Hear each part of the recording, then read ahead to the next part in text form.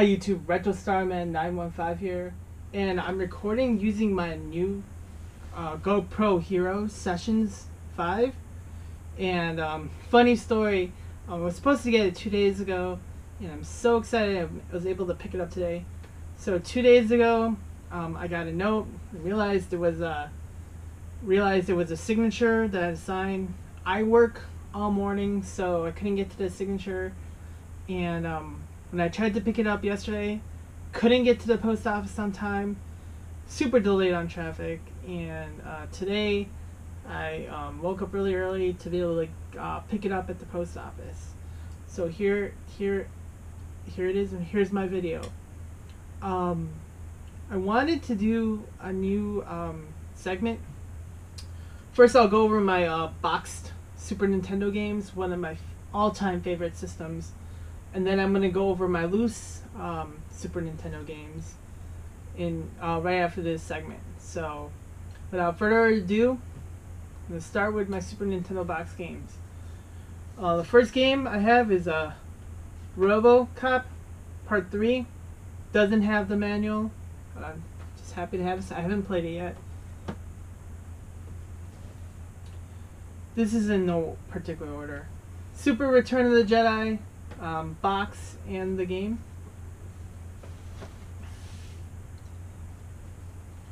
Super Empire Strikes Back boxing game. Breath of Fire, one of my all-time favorite RPG franchises, and this is complete in box.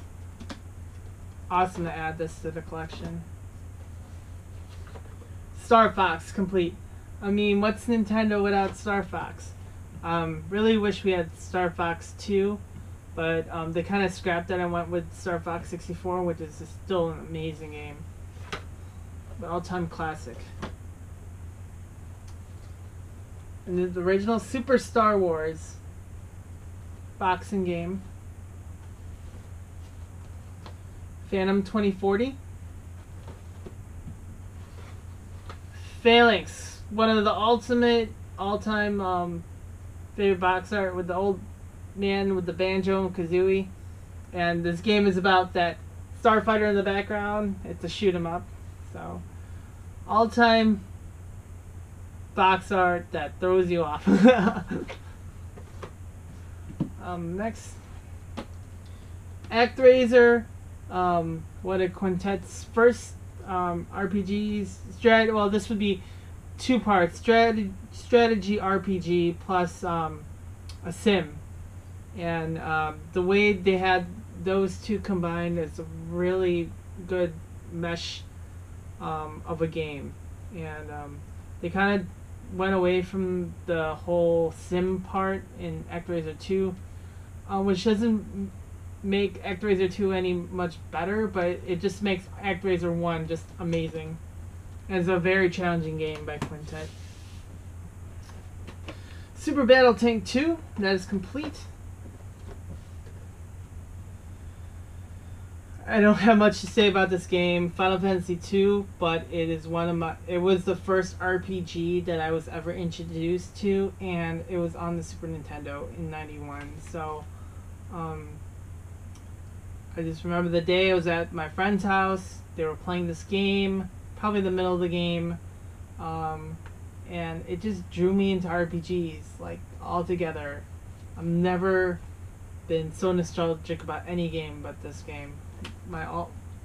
Probably my top two Final Fantasy RPGs. The next is Final Fantasy Mystic Quest. It's complete as well. What can I say about Mystic Quest is that when Final Fantasy 3 came out in '94. Around Christmas time of '95, I couldn't afford the game, so I was just like, hey, I see this, and it's Final Fantasy Mystic Quest, and I'll pick it up. So I pick it up, and about midway through the game, I'm like, I want to say I'm 9 years old. I get stuck. I can't pass this part for the life of me. But I finally managed to beat it, and it was awesome to pick this up again for this collection. Most of my Super Nintendo games I've had to pick up again, so that was one of them. Next is Super Castlevania 4, and this is probably I've never really played it. I started on Castlevania Symphony of the Night, and that is by far my ultimate favorite Castlevania game. A lot of people will say Super Castlevania 4, and this is a classic staple for Super Nintendo. I need a playthrough of this and beat it, just because it's so good. Awesome as collection that is complete. Kirby's Avalanche, I just recently picked this up in a lot, and I was so glad to see a Super Nintendo game in a lot, boxed. Just great to have. NBA Jam TE, not much to say about the franchise, but it's a really good two-player, over-the-top basketball game. That does, it's not reality, but it's just like when you're on fire, you know, the ball turns into a blaze, and then the high arcing dunks, and just classics. This game's a homebrew. The next two games are homebrews, but this one is Chrono Trigger Crimson Echoes. So the story about this is right after the events of Chrono Trigger, and right before the events of Chrono Cross. So like right before Radical Dreamers, actually. This ties in those three games together, Crimson Echoes, and this should explain how the Frozen Flame came to be, all that scenario, and what happened right after they defeated Lavos in Chrono Trigger. Next one is Earthbound Uncut. So the Earthbound Uncut, I played some of it.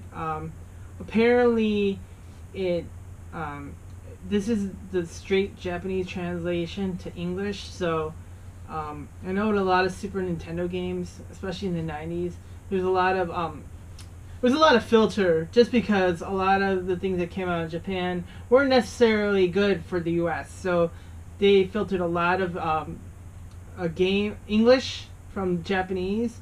Like, for example, Final Fantasy IV, which is Final Fantasy II in the U.S., had a simple version, and a lot of it was because I guess they wanted to appeal to U.S. consumers, so they made the game simple, thinking, you know, Americans couldn't handle RPGs. Well, they were wrong.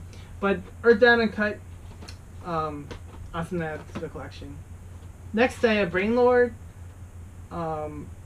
It's another Enix game, and I'm just another frustrating game, but it's awesome to play.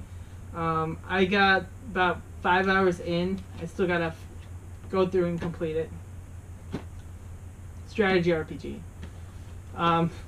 Who doesn't have enough balls? This is Balls 3. It's just a fighter game. Awesome. It's like a $5 game, but completed box. Why not? Next is Revolution X, and I believe this is based on Steven Tyler's band. Yeah, I need to play through it, and based on Aerosmith, pretty much.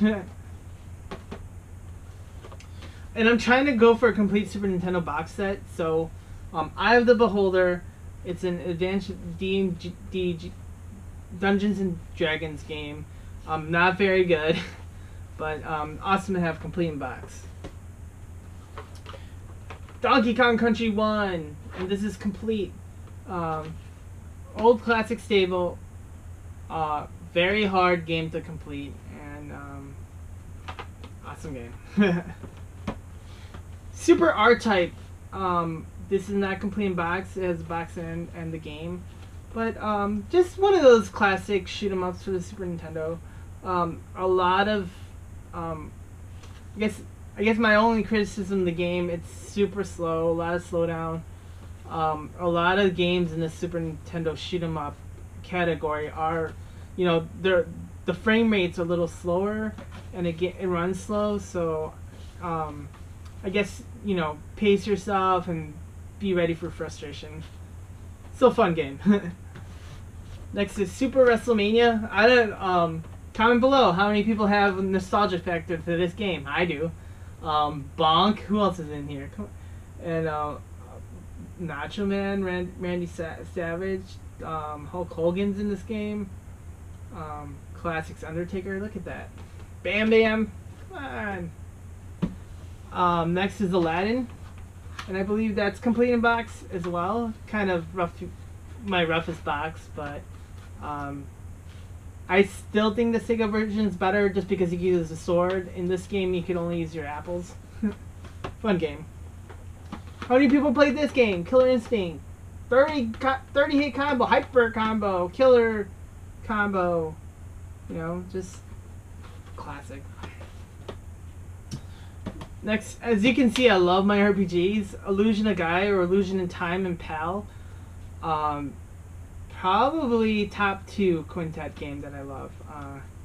Yeah, this was probably the first quintet game I played too. This one was localized in 93, 94, and probably the main staple to the franchise because we didn't get Terra Enigma, probably because the N64 was already getting a lot of steam and they probably just scrapped it. But Illusion of Gaia, play it if you haven't.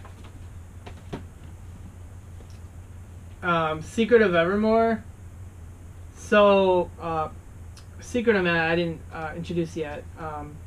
Secret of Mana was supposed to come out with Sensu. I'm gonna botch it. Secret of Mana 2, basically, and well, U.S. Square decided to release a different secret game, so they came out with Secret of Evermore. If you haven't played it, this is pretty fun. It references a lot of classic 50s, 60s type, like you know, back in the day, and there's a lot of references to that. And I remember when I first bought it, I ended up beating it, but it was fun. It was relatively an adventure about fun. You got your boy, and you got man's best friend, which is the dog, and he's your best friend through the entire adventure, and it's a great game. Highly recommended. The next two are, so I picked this up recently. I got a good deal on it. I got it complete, and this is Final Fantasy 3, also known as Final Fantasy 6 in Japan. What can I say? One of the best Final Fantasies all time. I think 2 is my number 1, but this would be 1B. Final Fantasy 6, great game. They said still the most characters you can play that you had a selection with in one game, probably about like 16 to 20 characters. Good story development on each character. Awesome battle systems. Unique villains. Kefka. You know that you can hear Kefka a mile away and you hear ha ha ha ha. Awesome epic game. And well, let's move along. Talked about this a little earlier. Secret of Mana. What can I say about this game? One of the first RPG where you can play as 3 people. You can actually get a multi-tap, plug it in, and play up to the 3 characters in the game. And what was different about this game? It was an action RPG, and it had role-playing elements where you can level up your weapons and level up your magic just by using it over and over again. So, but it was just unique. Had a great system, unique gameplay. Visuals were great. Bosses were amazing. Great story overall. What Super Nintendo collection isn't great without Super Metroid? And this is complete. Super Metroid, what can I say about this game? Like, you really need, there's a big map, and you're kind of like in space. You don't know where you're going. Kind of have a lot of trial and error. You get weapons, and they help you get to certain areas, and you need to look at the map, go through areas you haven't gone through before. Enemies are amazing, weapons are great. By the end of the game, you're a total badass. And if you want a challenge, you beat it under 2 hours and get the cool ending. Next is Wanderers of East 3. And I believe this is a port of the original TurboGrafx game. I did not know that back in the day. Back in the day, my cousin had it, and I played through it, beat it. Adol Christensen, what can you say about him? He's a total badass. And his boy Doggy. Gosh. I need to play through this game again. I guess my favorite East, because this is the one I grew up on, right? Great game. And I guess if you play the PSP version, Oath of Philgania, that's pretty much a remake of this game. Lufia 2, Rise of the Sinistral. Back in '96, my dad bought me this game, and it's still the original case and the manual. I don't think I have the map anymore, but this is my original game. I bought it in '96 when it was still new. By then, the N64 had already come out, but this game right here, if you ever play it, visuals were great, battle system was great. They really focused on puzzles in this game, and I remember I was stuck in this one puzzle for a long time. Amazing game, and there's a tower in the middle of the game where you try to get to basement 99, and you start where you're level 0. There's a bunch of walkthroughs of this. You start at level 0, and you pretty much each floor you build yourself up and try not to die and get to level 99. There's speed runs. You should watch it. Amazing game. Play it. Emulate it, great. And the first game, Lufia from the Fortress of Doom. I guess like the beginning of this game, in the very beginning of this game with Maximum, that was the end of Lufia 2. So Lufia 2 is basically a prequel to Lufia 1. But great RPG. Played through it. Amazing. Yeah. Like SNES had so many classics, and I don't even have them all. I want to collect a lot more. The heavy hitters are just so much money now. I'm just glad to be able to get so far in this collection. Super Mario RPG Legend of the Seven Stars. This box I was able to find for $20. I had the original game, and the manual I believe had a buy as well. But this game, it's kind of a simple type RPG. You got Mario, and who would have guessed you would be working with Bowser of all people? You know, Bowser and Princess Toad. You guys are all fighting the same team. It's like when this came out, I was super stoked. And like, you know, Thousand Year Door, other Mario, you know, Mario and Luigi Superstar. They all came from this game. Like, they followed that formula. This next game I got on my 7th birthday, and that is The Legend of Zelda: A Link to the Past. Before, you know, right after the original Zelda, like you know, you played Link 2. Link 2 is not like Link 1. And, you know, the very next rendition in the Super Nintendo, A Link to the Past, I have to say is my best Link game of all time, bar none. This game is amazing. Like, you know, you owe yourself a favor to play this game if you're a Zelda fan. You need to play and beat it. The very next game, Link's Awakening, is just as good. That's like 1B to this 1A. I mean, play through it. It just tells the legendary tale, the Lost Woods. Like, that set bars. This game set bars. This is one game that made this system really good. Okay, my top 2 heavy hitter boxes. I will show the first one first. I was lucky enough to own the cart as a kid, but with the last year I was able to complete it, and that is Chrono Trigger. For a long time I've been wanting to complete this game. This has both maps, the manual, and the box is in pretty decent condition. I paid an amount where people would be like, why are you paying that much for anything? So, but for a steal, this is close to $275 game. I paid close to like $150 to complete this. But Chrono Trigger, epic to add to the collection. One of the best RPGs of all time. The Super Nintendo had so many amazing epic RPGs, and this is one of them. Okay. So without further ado, I will start the premise by saying I did have I had Earthbound as a kid, and when I was 6 years old, I rented it from Blockbuster. On the day I returned it, I realized, I thought I returned it. 4 weeks later, I checked under my car seat and realized the game was there, and I never returned it. So I kept that copy. Of course, Blockbuster went out of the business, but before that, I'm sure all of you can relate. When you went to Best Buy 20 years ago, you'd see tons of these in the bargain bin. Tons of these. I mean, they were selling them for $5. They were just throwing these away. And yet, 15 to 20 years later, Earthbound is a whopping $600 to $1,000. I mean, this is a decent sized box. There's kind of like indentations here, like the box is kind of wear and tear.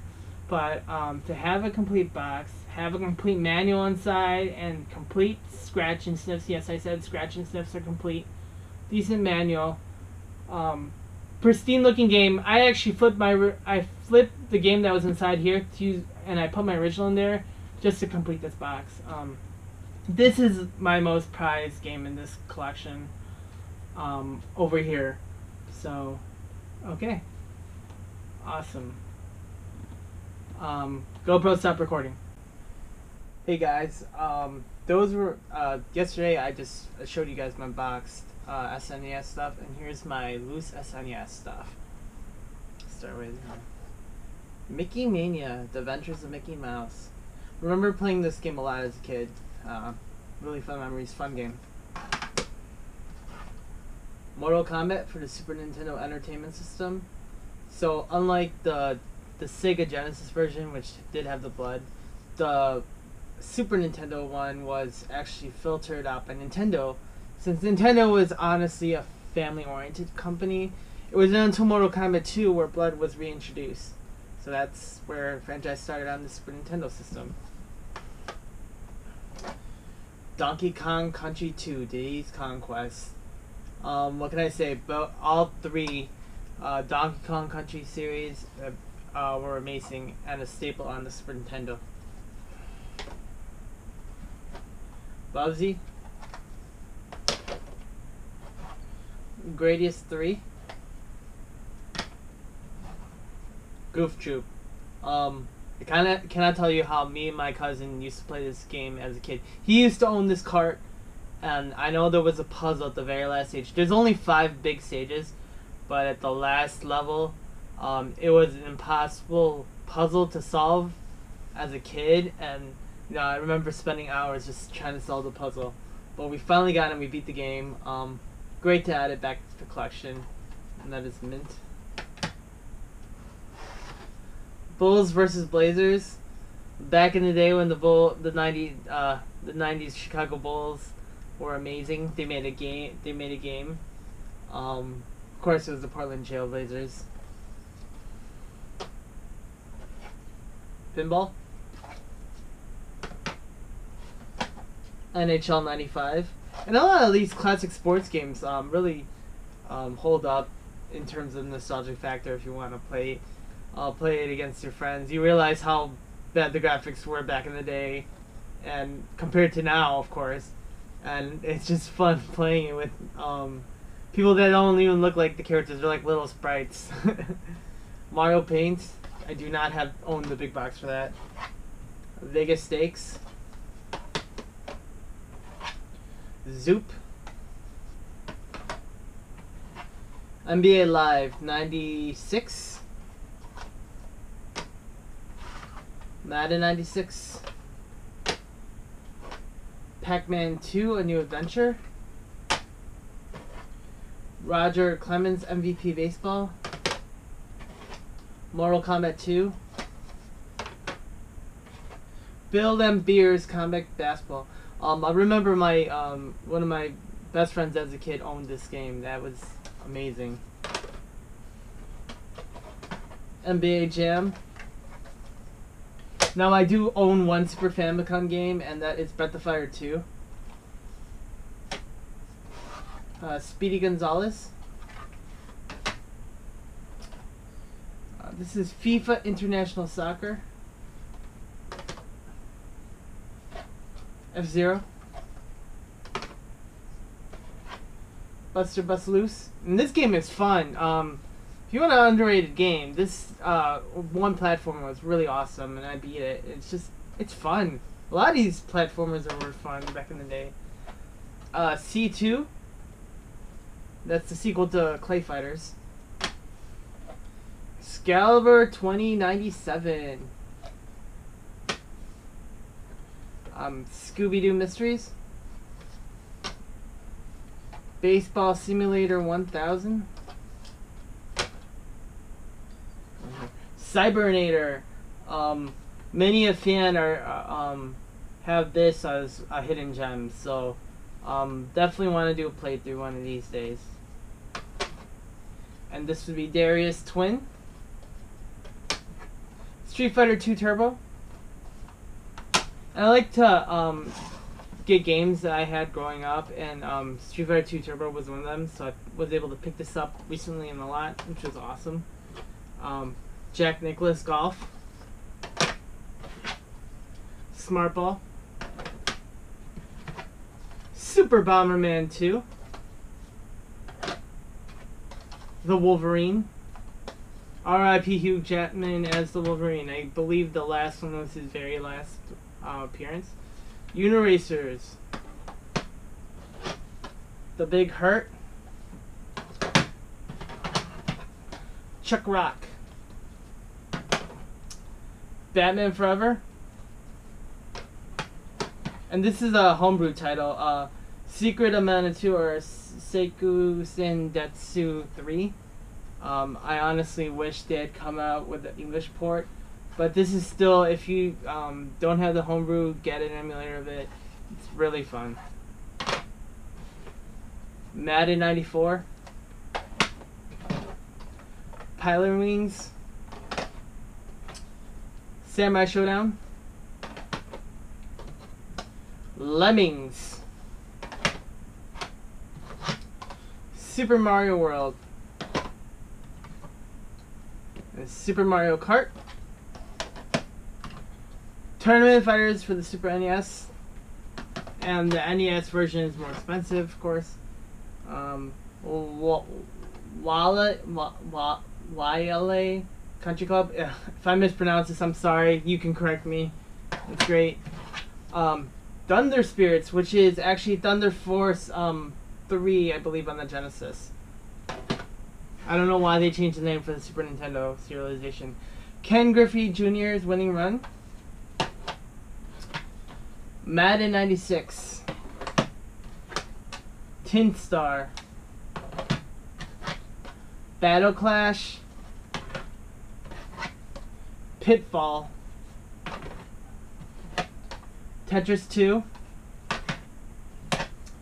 The Simpsons Bart's Nightmare. And this is a really bad. I didn't know it was chipped when I first bought it. Madden 97. Spectre. Super Adventure Island. Classic. X-Men Mutant Apocalypse. The Lion King. Wing Commander. Mech Warrior. Monday Night Football. Can't wait till football season again. NFL Club 96. T2, the arcade game. Super Mario All-Stars. And I believe you saw the box, so this was the card deck one with it. Final Fantasy 3. A very rare game. SWAT Cats. Another rare. Super Bonk. Must Zone for the Super Nintendo. Turtles in Time.